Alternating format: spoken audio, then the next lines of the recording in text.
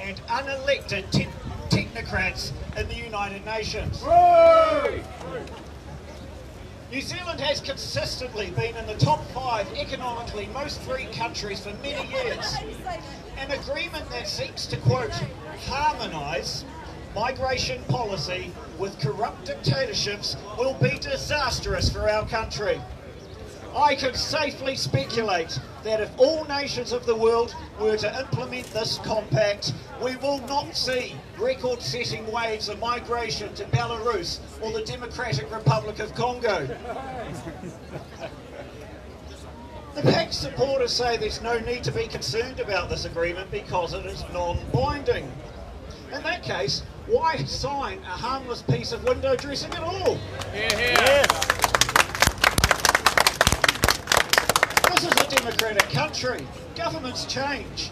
And who can know whether a future government will shrug off this pact as being non-binding or incorporate it as a paramount part of their foreign policy? I will not be part of handing a revolver pointing straight back at me to future governments. Now, there are several of the 23 objectives in this agreement that have been drawn up in the usual aspirational, warm, fuzzy, diplomatic language of the UN that do not survive an educated reading between the lines. Objective 15 is called Provide Access to Basic Services for Migrants. Now, currently you have to be a resident or a citizen to access taxpayer-funded services from our government. For example, if you're not a resident and you need to use a public hospital, you pay for the service. That is completely reasonable. Now, if you're like me, you welcome immigrants because they will usually take independent initiative to come here for a better life, and they'll use their own resources to make their lives better themselves.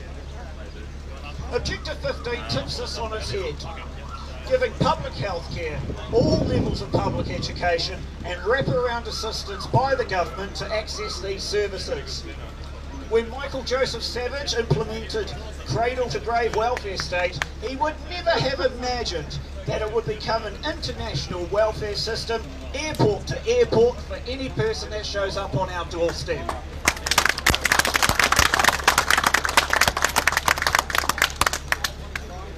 Objective 16 is entitled Empower Migrants and Societies to Realise Full Inclusion and Social Cohesion.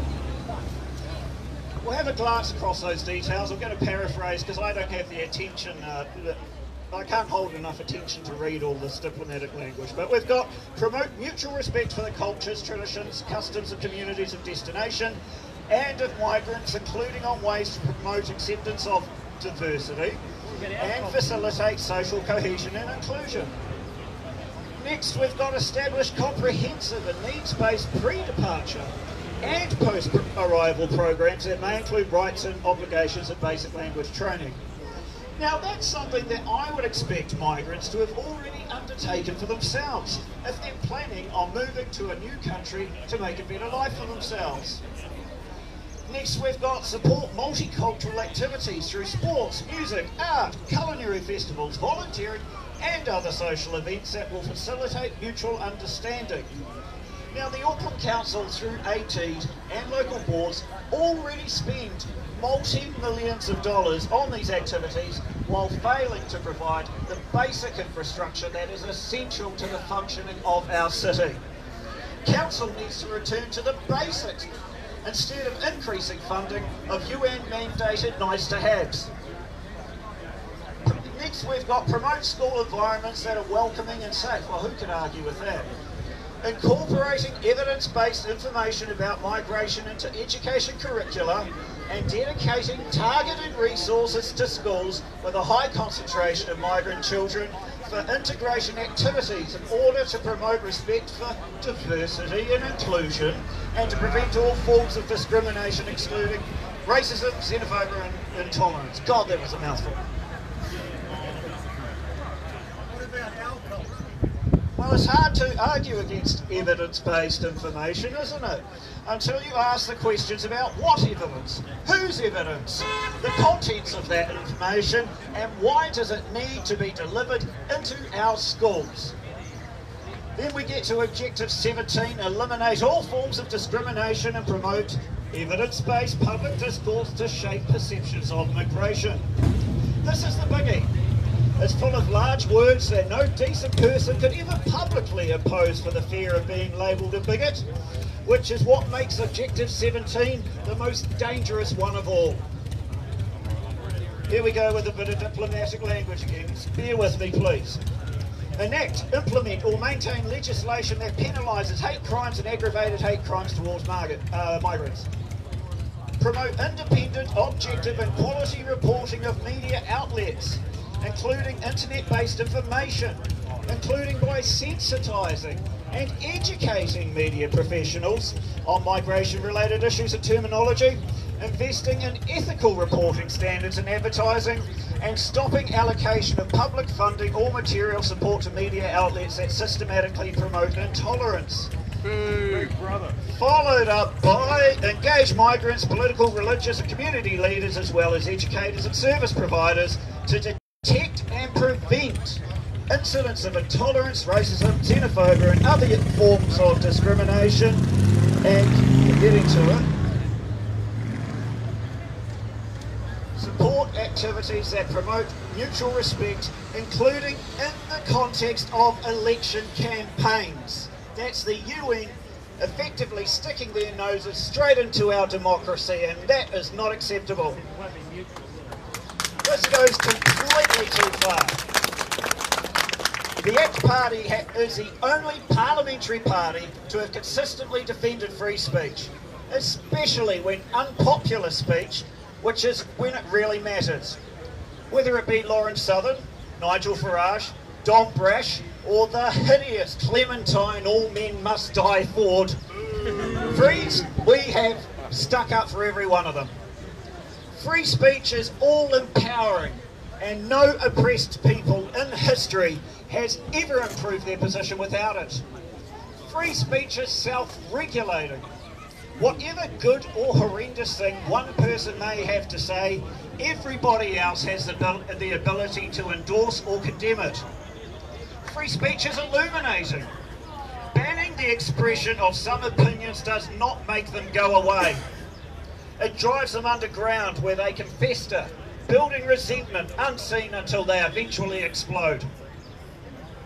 The media are a powerful watchdog against government corruption and tyranny. Sometimes they get it wrong. Sometimes they produce tabloid nonsense. Sometimes they take beltway issues you and I couldn't care less about and blow it all out of proportion. But for all the flaws a free press may have, there is no better alternative. Government programs to sensitise media and control messages in electoral campaigns are a hideous proposition, and as a Liberal, I find the very idea that our government still hasn't decided whether to sign up a few days out deeply frightening.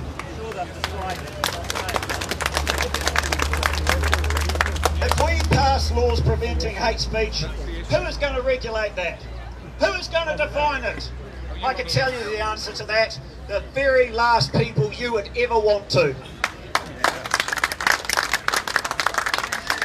In Russia, it's Vladimir Putin using hate speech laws to jail gay activists.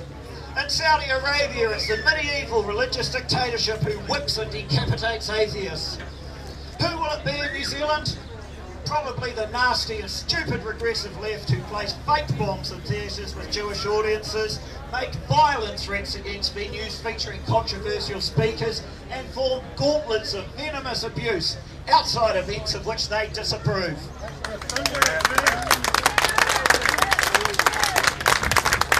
I don't want to hand over power to people like that to regulate how I may think, feel and speak. Freedom of speech is essential to maintaining a Western liberal democracy. Amen. We do not regulate free speech. We do not compromise free speech. We do not negotiate free speech. And that's why the ACT Party will never support this UN Migration Pact. Thank you very much.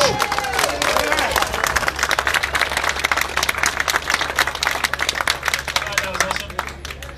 So next up we've got Elliot from the New Conservative Party. We're here at the UN protest. Hey, Elliot. Hey. So that was Stephen Berry from the ACT party at the protest against the UN Migration Pact. Haven't done a head count, but we've got well over 100 here, probably getting up to the 150, near 200s. So that was. We're just waiting a minute for Elliot Ikilei from the New Conservative Party to come up and give his speech, and we'll be recording the whole thing. We did miss the start of Stephen Berry's speech, but I believe someone else got it. All right, we'll go back in, we'll go through the crowd, and we'll listen to Elliot's speech. You have heard from Stephen, and you will hear topics coming up from great speakers after me. So I thought I would take a different angle and discuss one element of what's been going on with our state, with the government so far. We live under Western culture. It is the most productive, the most free, the most just system that you'll find on this planet. It is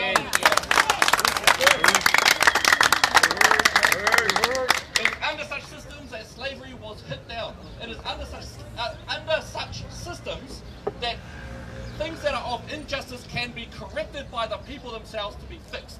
This is the sort of system, this is the sort of culture that we live in. Western culture owns everything else.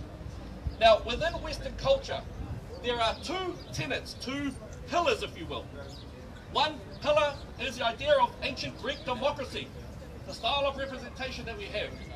And on the other hand, we have Judeo-Christian values, principles, and underpinnings in those regards to keep such democracy in check, to keep a parameter of the value of life, the guidance of principles, the acceptance of individualism being a positive thing for our families, the idea of reward coming from work, from effort.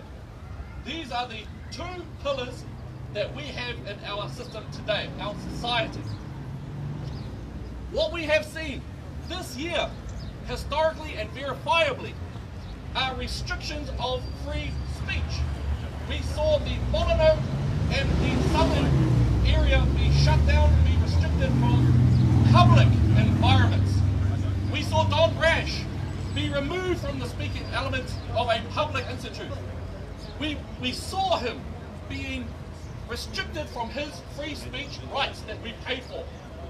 We have seen along the way the various restrictions of free speech, and they are growing day by day. So we have seen now this pact, this contract being signed as nothing less than an assault on the very nature of sovereignty itself.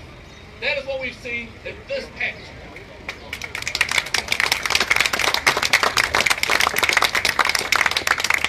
On the other side, the other tenet, we have seen that Auckland City is now charging hundreds and thousands of dollars to our Judeo-Christian institutes.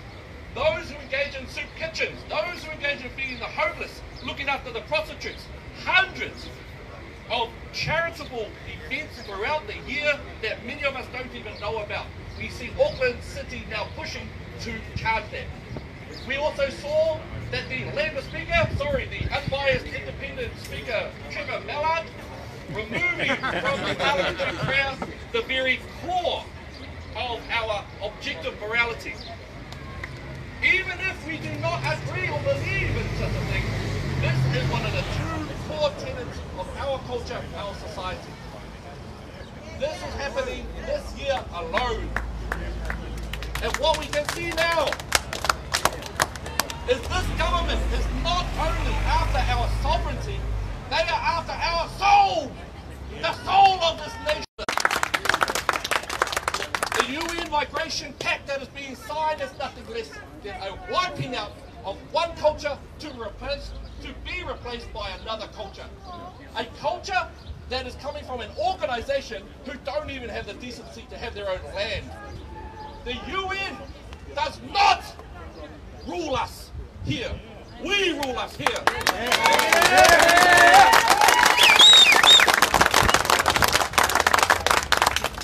This pact is an end-game type of pact. There was even an academic yesterday who was reporting, calm down, it's not binding, relax about it, it's just a bunch of goals. So in my head I was thinking, right, so it's actually not replacing our sovereignty, you're just promising to replace our sovereignty. That's what you're doing. And we must stand together. And look at this beautiful. We've got heaps of yellow vests, high-vis vests, and we are standing in solidarity with our brothers and sisters in France, who the mainstream media also happen to be saying, oh, no, they're just whining about taxes. They're not whining about taxes. They're whining about the slow, gradual removal of their way of life, their value systems, the very culture that they fought and died for. The same as us. The same as us. Every single day I remember the sacrifice of our grandparents, our parents, those laid their lives down on the battlefield for us. Fear, blood, hope. We must stand together against this most insidious document that we have. Many of you will know that most of my work has been with at-risk youth, those who have been raped, those who have had suicidal ideation. What I see going on reminds me very much of what I see when a child is being groomed. I believe that we are being groomed to accept this new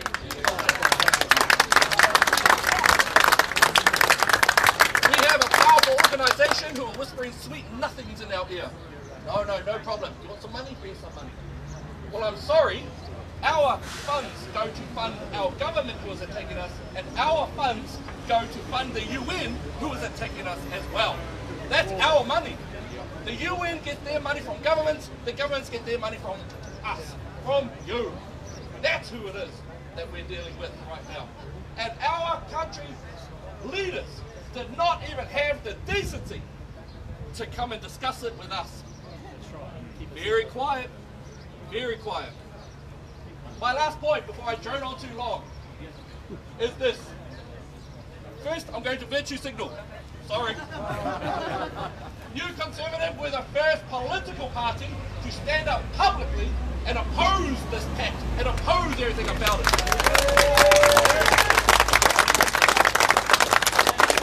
New Conservative were the first to oppose the first hits on free speech when Southern and Molyneux were kicked out. We were the first to publicly stand and bring it to citizens. But we were not the first. We were not. We were not the first. Little activity here. Please, just where you are right now, if you could, please just have a look at those people to your left and right, around you. Please, have a look at the eyes. Oh, he's cute, she's cute. Oh, yeah. We were not the first. No political party was the first. The only ones who were the first were you.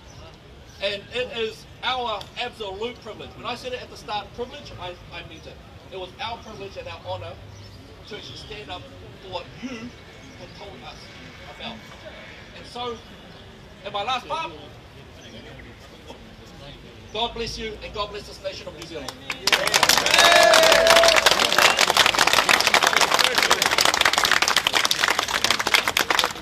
That was Elliot Ikilei from the New Conservative Party. We're here at the protest against the UN Migration Pact, the eroding of New Zealand's sovereignty over our own immigration policies, the restriction of free speech with the calling in to have hate speech for those who criticise immigration, and of course the overall problem with this pact, that as an immigrant I could say it's insulting to see people push the idea that nations need to change for the immigrants. No, people who immigrate to other nations need to become more like those nations, right? You move to New Zealand to become more like New Zealand, to live in New Zealand, to make that your home, and not to change it to look like the place that you left. Right, so we'll go back into the next speech now. Big country. I mean, with 1.3 billion people, it's very difficult for you to reach there. Around the territory of this country, on their national day, Day, what flag did they fly? They flew I'm going to say Australian for a minute. They flew their Chinese flag. Not much difference from Australian flag at the moment. They flew the Chinese flag on their national day of significance because a Chinese ambassador was there, to the exclusion of every other flag. What does that say about this country when one of our territories flies the flag of a foreign, I would say hostile power? and we're doing nothing about it.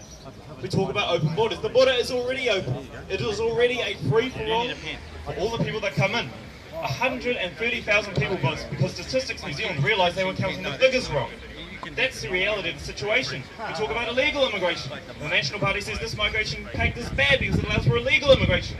Ladies and gentlemen, 10,000 overstayers in this country because they won't fund Immigration NZ enough resources to send them back. That's the reality. So yes, this is a symbolic victory for the globalists, but don't let it slip your minds what's been going on in this country for the past 10 years. Now for me, it's not about being anti-migrant or anti-immigration. For me, it's about one simple thing. It's about democracy. And what we find about migration policy, and what we find about the UN, is every single time when the most important decisions about how we live our lives come, they never asked us. We were never asked. There was no memo, there were no minutes, we missed the notice for the AGM. Ladies and gentlemen, we were treated as if we were asleep, but they took our taxpayer money to do it anyway. But this is where history becomes important. This isn't the first time this has happened. 30 years ago, the national government introduced a bill before Parliament, the 1991 Immigration Amendment Act, and what that did is it unleashed this floodgate of immigration that we now see today. Labor had their part to play as well, by no means am I letting them off the hook. Well, what happened there? Well, the bill went before Parliament, and there were 75 submissions, and 73 of those submissions were absolutely unequivocally opposed because of the lack of thinking and foresight in this bill. 2 were in favour, and those 2 submissions in favour were both from immigration consultants. How about that? How about that? Once again, immigration policy is not the preserve of the people, it's the preserve of the tiny, small, clustered away elites living in Wellington, and now because of this migration compact, all the way in Manhattan, New York. And it's wrong. It's absolutely wrong. When you look at the document itself, you look at what we're looking for the word democracy. It doesn't feature. We're looking for the word consultation. Consultation appears 4 times across 38 pages, and every time it appears, it is not talking about consultation with the people. It is not talking about consultation with democracies or through elections. It is talking about consultation through migration advocacy groups or remittance groups to make sure that the migrants' money goes back to where they came from. But nowhere in that document does it talk about, hey, we're going to sign up to these people, to this new agreement. Are we going to ask them about it? Are we going to get their opinion? The most dangerous thing about this compact is not what it says, because it pays lip service to many things. It says we believe in free speech, but at the same time we want to eliminate racism, xenophobia and discrimination against all migrants and refugees. The first organisation to achieve that in human history. Well, good luck to them. But in the process we lose freedom of speech. In the process, in their mad quest for a utopian perfect society, we lose freedom of expression and we lose freedom of association. It talks about respecting sovereignty, but at the same time it's promoting regular migration, which is a code word for legal, as opposed to irregular, which is code word for illegal. It says it respects the sovereignty of nations, but who is the first to criticise those countries who stand up and say, yes, borders matter? It's the UN, it's the EU, and it's every globalist institution, whether it's the international Catholic networks or whether it's the global investors, every single time. So at once they say, yeah, we're going to let you have a democracy, and we're going to let you make your own decisions, unless they're the wrong decisions. What happened after the last US election? They said democracy was under attack. No, democracy happened. And sometimes you don't always get the results you want. But that's exactly what this compact is about. It's about insurance. It's about insurance for the globalists, because they understand that their establishment and their consensus is breaking. People are waking up. They're starting to realise that all the lies they told them, we need migration for skills. Oh, that's, excuse my French, that's nonsense. Nonsense. Because the fact of the matter is, people coming into this country are not skilled. 60% of the migrants coming here on visas are not on the essential skills list. When you look at the people coming in, hairdressers, restaurant managers, and gas station attendants. Tell that to the 79,000 young Kiwis who are not in education, employment or training. How about that? They said that immigration was going to give us jobs. It was going to give us jobs. We have more migration than ever, but unemployment has never gone down 150,000 in this country since the 1990s. There was a day in this country where we had a job and you were ready to work, we'd give you that job. And then through the 80s, it reached 300,000. What happened? Did 300,000 Kiwis who built this country into one of the most richest places in the OECD give up and lose their work ethic overnight? Is that what happened? Are you serious? Do you really believe this nonsense? They said that it would grow our economy. But when we look at it today, growth per capita, per hours worked, has never been lower. We're actually doing worse than some countries like Slovenia, Czechoslovakia. We're doing worse and growing worse than countries that have emerged from communism. What does that tell you? What does that tell you about what's going on in this country? If you're going to take away one message from today, it's this. This migration compact is just the beginning, and just that. After this comes the conferences and all the airplane rides. After this comes the forums and the conferences. After it comes the working groups and the reviews. What this is about is entrenching the idea of migration as a human right into legislation and into political discourse. I remember as a young person growing up in these schools, and first we told we were a bicultural country. And then I got to high school and we were a multicultural country. Once we were diverse, now we're hyper-diverse. Oh, I just can't keep up. I don't know if it's me or if it's them or the speed at which they're going through. But eventually I just woke up and I realised they don't know what they're talking about. They are undermining the idea of what it is to be a New Zealander by making the very name redundant. They are making the idea of nationhood utterly redundant by stripping out of everything that makes it meaningful. We respect sovereignty, but you can't make your own laws. We respect nations, but you can't be proud of who you are. We respect borders unless you enforce them. How about that?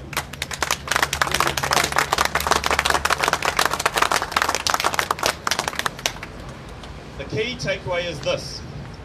We have enough trouble with our own domestic politicians, holding them to account for the promises they make to us. In the 1990s, National said there's a deluge of immigrants coming in and we have to stop it. And then they came in and Labour said there's an absolute flood of people coming in and we have to stop it. And it goes back and forth. We have to see past this two-party system that is cheating the people of New Zealand of their sovereignty, of their aspirations and of their opportunities, especially for our young people.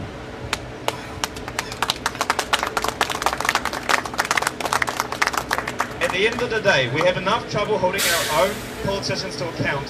Why would we give responsibility for making migration policy to a bunch of unelected, unaccountable bureaucrats living all the way in Manhattan, New York, with their villas in Tuscany and their bank account in the British Virgin Isles? I say policy made by Kiwis, for Kiwis, in the name of Kiwis, and ever and always thinking of Kiwis. Thank you, everybody.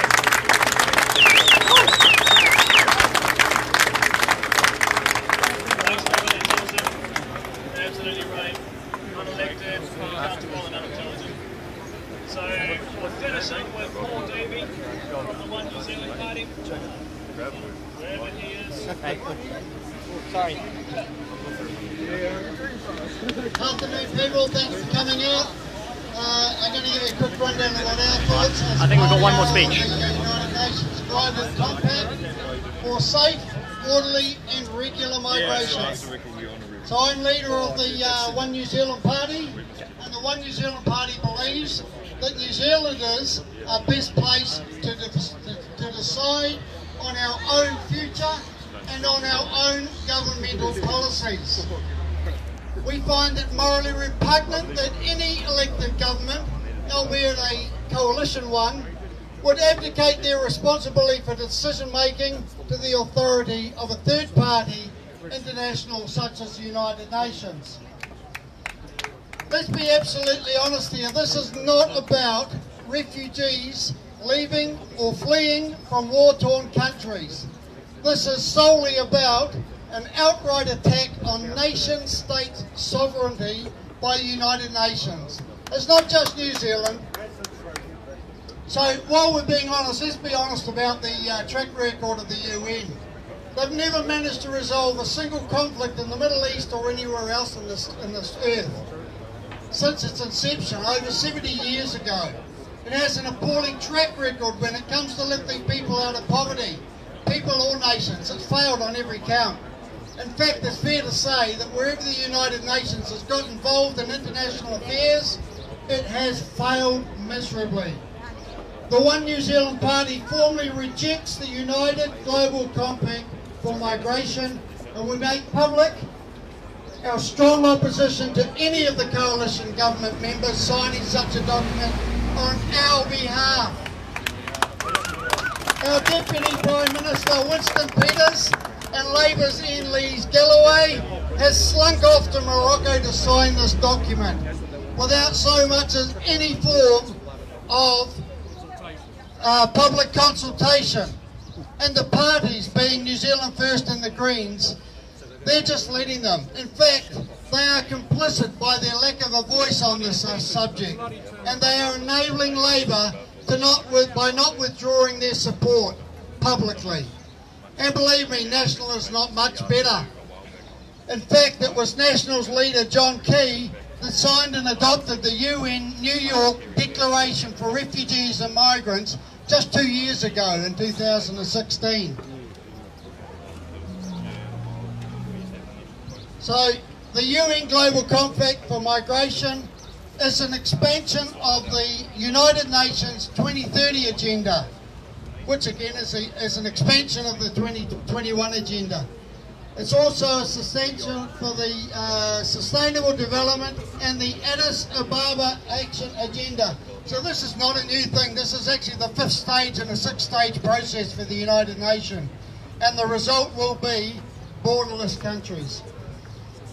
So this particular pact has been designed to protect the lives of migrants, and it has come about mainly because of the number of migrants that have migrated illegally en masse to Europe in the last 5 years. So it demands that every UN state, including New Zealand, opens their borders and not only makes it even easier for illegal migrants and refugees to enter our countries, but also for us as New Zealand taxpayers to fund their legal defence to then stay here. The US is demanding that all member states actually assist these people to illegally enter our countries. To give these illegal immigrants, well actually the term is actually now irregular. Illegal's a little bit too harsh. So it actually gives these irregular migrants assistance to find work, to integrate into the New Zealand populace, and oh yes, that's right, for the New Zealand citizens to understand these irregular migrants' cultures, religions and languages. It doesn't say anything about helping them to become New Zealanders. The UN are effectively endangering the lives of these migrant people by inviting irregular and illegal refugees and migrants to undertake treacherous journeys and making it the responsibility of the destination country to actually make and keep those migrants safe.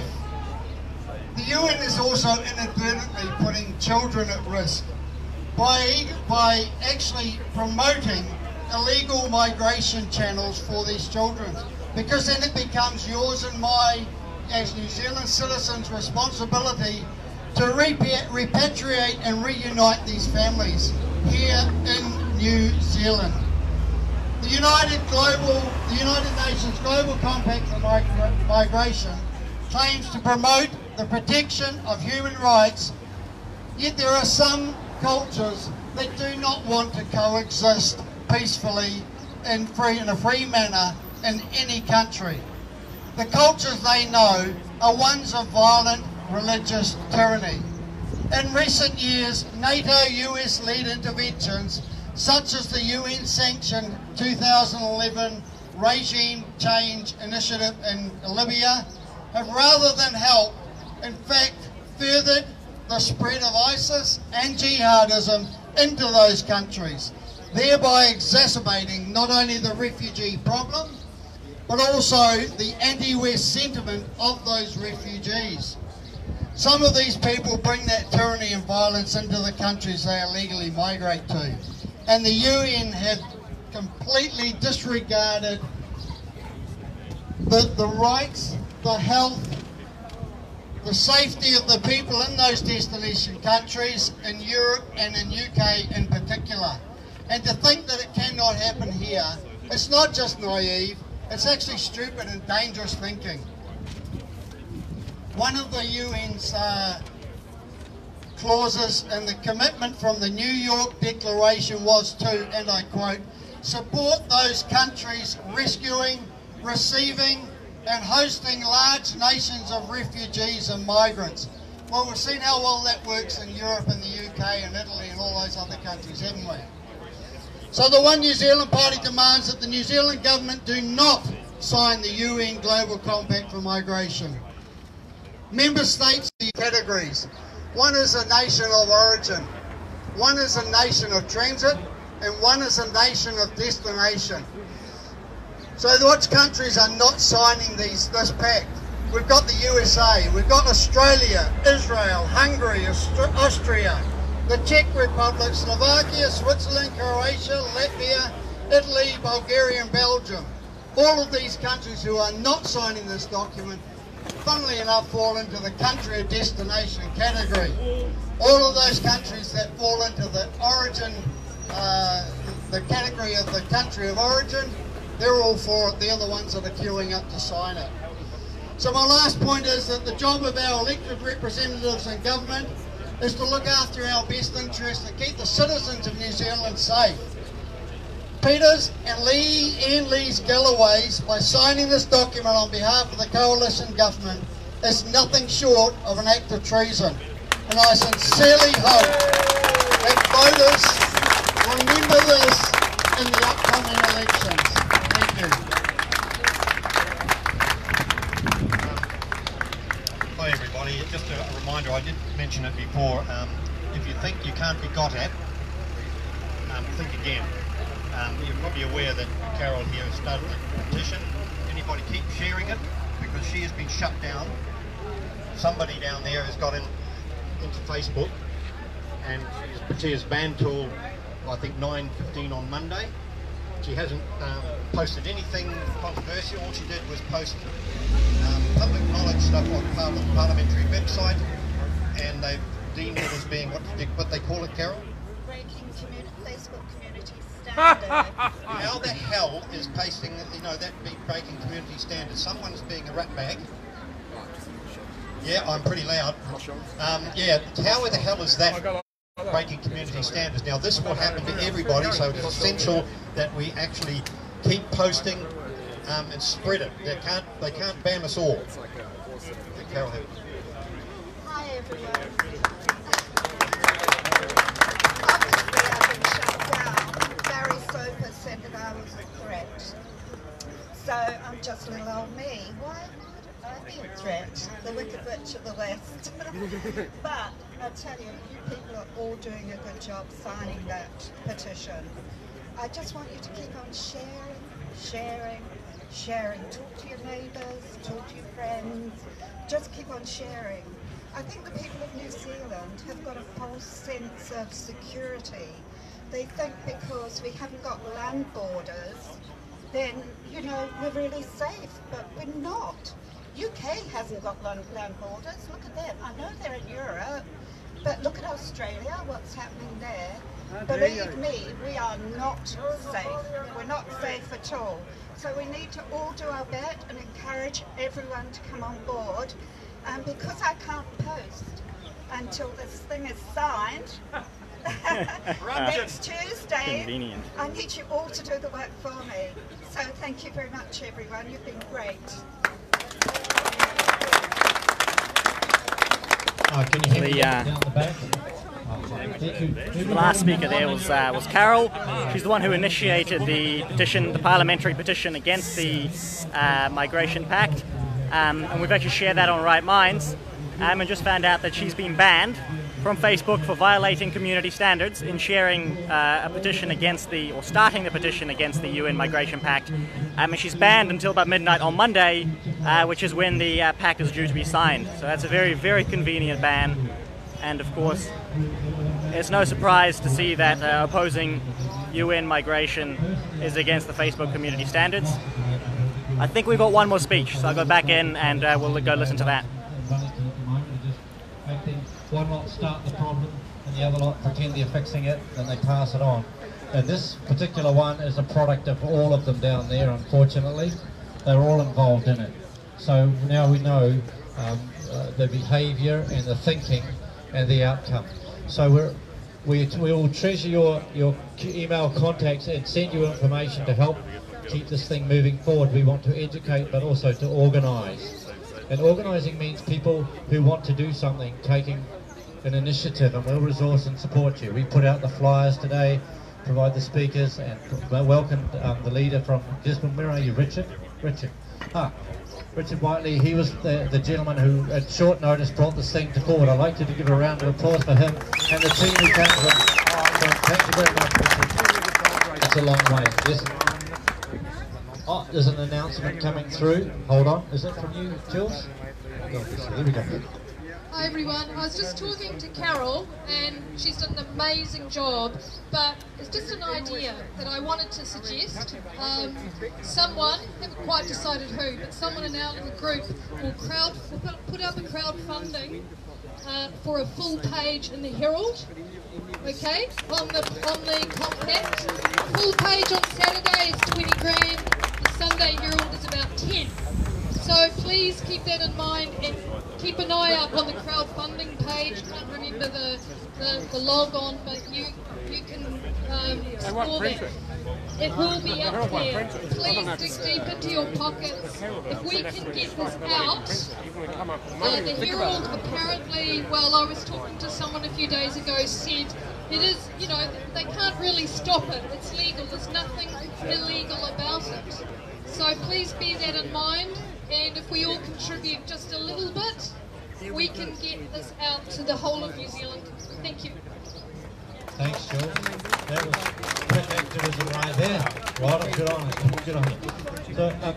So just, you're wondering, speak to the truth. We're here every fortnight on Saturdays, speaking and practicing free speech, because it's one of those things that if you don't exercise it and use it, it just fades away as a memory.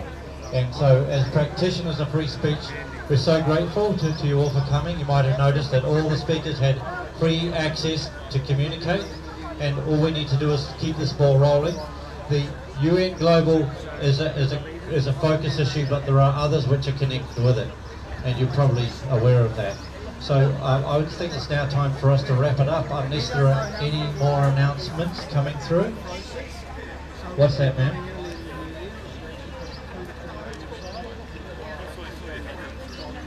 Yes. Oh. Yeah, this lady's saying keep pressure on the MPs. I called Winston Peters' office yesterday and they were very interested. Okay, that's the end of the speeches. Very nice. We had I think three different political parties represented there, perhaps more in the audience.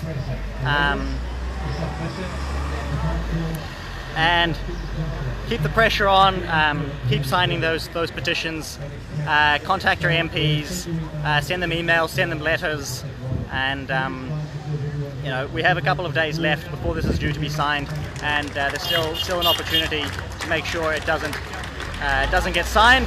Of course, either way, this is only the beginning. If they pass it, or if we hold them back, it's just one step, and of course they'll try again. So we must remain vigilant, and that's the end of this live stream.